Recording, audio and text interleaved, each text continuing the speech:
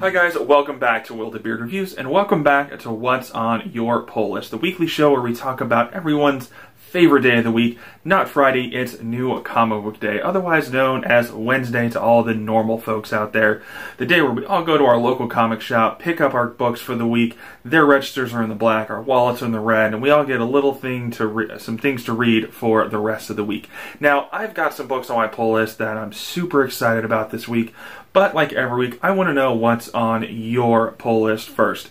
And that's especially true this week, as I only have 3 comics on my list this week. Now, all 3 of them look like they're going to be absolutely fantastic, but I can tell you right now, 3 new comics isn't going to get me through a week. I need some more stuff to pick up. So let me know what you're picking up this week down in the comments below, especially maybe some third-party publisher stuff, some stuff that's not Marvel, some stuff that's not DC. Let me give me some of those indie book shout-outs, some stuff that's off the beaten path, maybe some non-superhero stuff. Let me know. I'm definitely interested in branching out this week.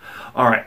Let's get into the books that I've got on my list this week, and like every week for the past 4 weeks, I've got Uncanny X-Men number 5. This has been a fantastic reintroduction to X-Men for me. I've said multiple times that I've been away from X-Men comics for a long time.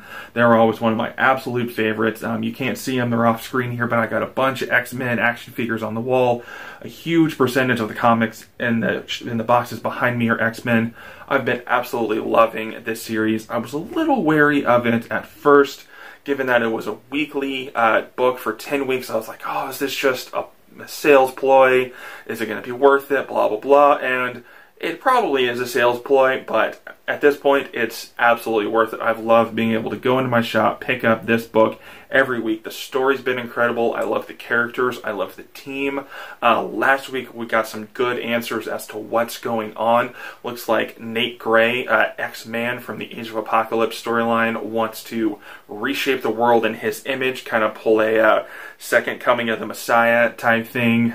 So I'm very interested to see where this next book takes us as we're reaching the midway point of this disassembled storyline. Cannot wait for it. Now, next up is a book I am super excited for because the previous storyline was absolute garbage. I thought it was, like I said, garbage. It was filler. I got almost nothing out of it. I felt it was poorly written, but I'm super excited for Detective Comics 994. I'm going to throw this up on the screen here for you, just a quick blurb about what this book is about. Commissioner Gordon calls in the Dark Knight detective when there's a murder at the Gotham City Aquarium, staged to look exactly like Thomas and Martha Wayne's crime scene, right down to the playbill and pearls.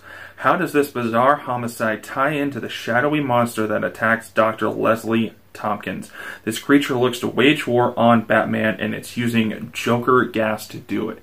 Now, that sounds absolutely fantastic. One, it sounds like we're going to get a good detective story from Detective Comics, which is something we should always get. 2, it's written by Peter Tomasi, who is a fantastic comic book writer, and Dr. Leslie Tompkins, I think an underused character in all of Batman media. I love what role she plays, what kind of foil she plays against Batman. I think she should be, a star player in a lot more Batman media than we get. So I am absolutely excited for this. Like I said, the past 6-issue story arc, to Face to Face in Detective Comics, was just filler trash. I don't know why they put that out there.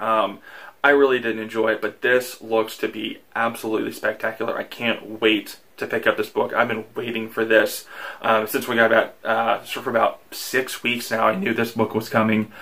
Just we had to get through that previous story arc to get to this. And check out the banner on this.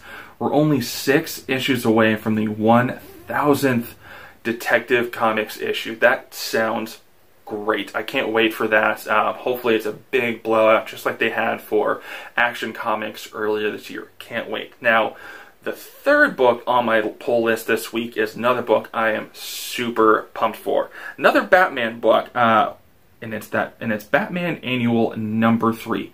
Now, last year, the Batman Annual number 2 it's a comic that hit me right in the heart. One of my favorite comic characters of all time, is Catwoman, and one of my favorite relationships in comics of all time is the relationship between Batman and Catwoman. And last year's Batman Annual was so sweet, so heartfelt, so emotional.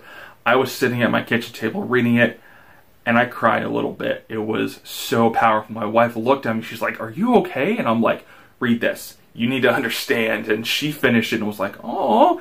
So Batman Annual 3 has some big shoes to fill. And let's, just like Detective Comics, let's read the blurb about what this is about. The other side of the penny. Alfred Pennyworth has been Batman's most trusted ally and confidant since the Dark Knight first hit the streets of Gotham City.